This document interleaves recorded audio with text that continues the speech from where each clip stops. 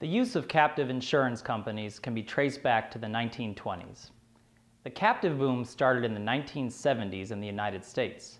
Most early captives were in offshore jurisdictions such as Bermuda, because those jurisdictions had captive insurance legislation in place. But in recent years, many states in the U.S. have passed captive insurance legislation. The growth of captive insurance and related risk transfer mechanisms is driven by businesses seeking to better manage insurance needs, including cost, coverage, service, and capacity. When segregated cells, risk retention groups, and rent-a-captives are included, the number of captive and alternative risk arrangements today is in the tens of thousands and is rapidly growing. The market for alternative risks, including captives, is very large, far exceeding $100 billion of annual insurance premiums.